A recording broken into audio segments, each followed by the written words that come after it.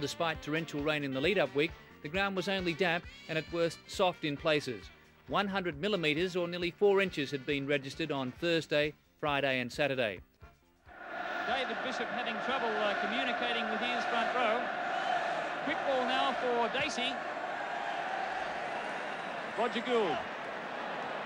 Campese. Grigg. Little bit of hesitation there from the Australians, but the referee pulling play up very quickly. Notice there that Dacey missed touch. He's of the two. There were two 5'8" here in Wales who are very fancy for this game. Dacey was a running 5'8". Davies missed out as a kicking 5'8", and I think they must have wished that it wasn't raining the last couple of days when they picked Dacey. Here comes Roger Gould with a blaze of fire. Peter Grigg taken high. There's the second penalty of the match, the first for Australia. Nearly lost his head that time, Grigg. The man for the big occasion.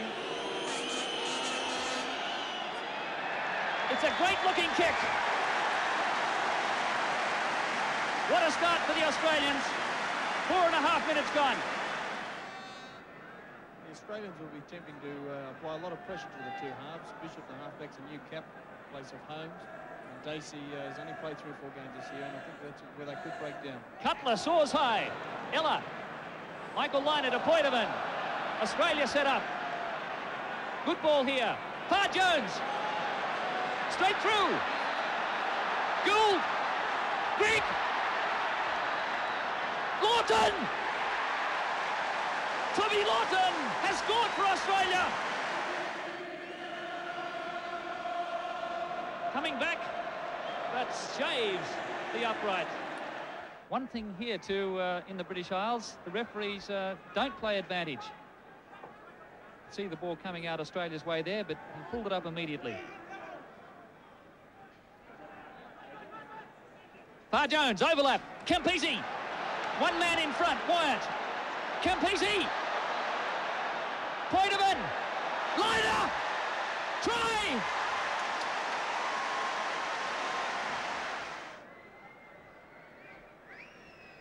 This to make it 13-0.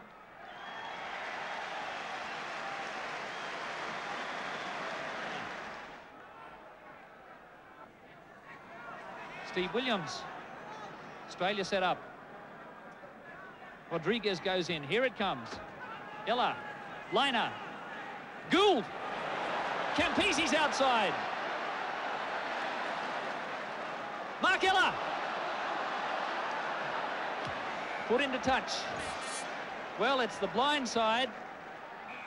Cody went high. Tapped forward by Wales. Scrum ball Australia.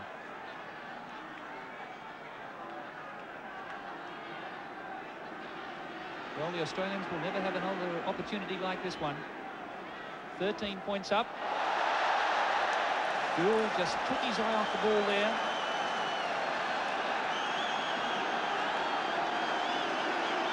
Now the crowd yelling for a big heave from the Welsh forwards. I think you'll see the Welsh come down the blind side here. Wide blinds, very strong attacking position. Mark Wyatt from Swansea, a very sure goal kicker. A straightforward kick.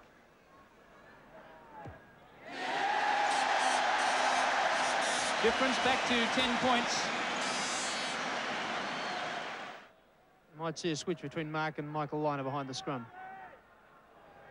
Passing behind the man, though.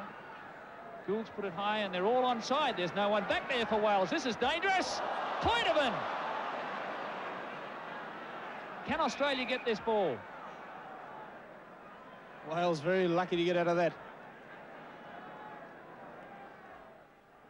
Can Wales hold on? Now they go for the pushover. Try! The Welsh scrum has been pushed over the goal line, and the try has gone to Steve Tyneman. Australia is in the lead by 17-3. Tommy Lawton throws his fist to the crowd. A 14-point lead. Gould from almost in front here. Campese waved to the crowd, but I'd have my mind on the football. There's still a long way to go. Exactly, Gordon. Australia missed a kick, a similar one here last time, but Gould hasn't missed this one. 28 metres out from the Welsh goal line. Far Jones, Tuella. Slack. Andy Slack. Snipes. Tuella. Liner. Australia set it up again. Here it comes. Far Jones. For Campisi. Look at him go! Campisi! Couldn't get there.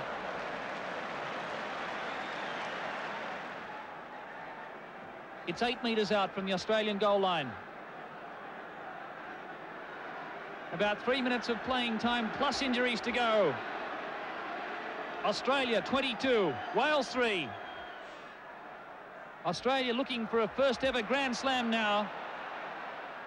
Bishop on the blind side. Titley. It's lost forward. It's a try. I think Bishop has scored. He appeared to lose the ball forward. He regathered. The crowd rises, but it's all too late for Wales.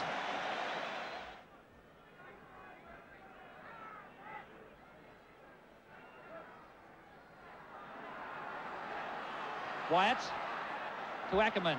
Wyatt held on. Perkins comes away, the warhorse. Pickering caught by Ella. Wyatt again. Solid tackle by Poitevin. Now it's Titley away to Lewis. He's hardly seen the ball, this man. This is Perkins. Ella! Mark Ella! What a try! And what an end to the test match! He scored a try in every test on tour! And what an ending for Australia! Fantastic. What a way to do it!